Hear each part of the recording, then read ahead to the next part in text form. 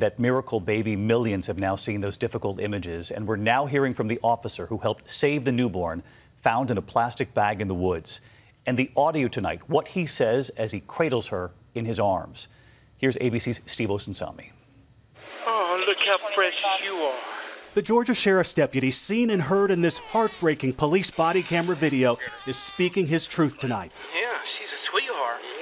She's a sweetheart. Saying that the newborn baby he discovered abandoned in a plastic grocery bag in suburban Atlanta is a living miracle. I wanted to give her comfort. A little bit later, I realized that it was the first time that she had ever felt love, and I felt honored to be able to give her that. It was a miracle, he says, that the family who lives nearby came home at the right time and came back outside thinking they heard what sounded like a baby. A miracle, he says, that the thunder and lightning held off until he arrived. Well, it's something I'm definitely not going to forget, being able to be the first person to show love and compassion. Police are sharing this current picture of baby India, as they're calling her. She's Caucasian. They believe she was born June 6th, the night she was found, and are still searching for the child's parents.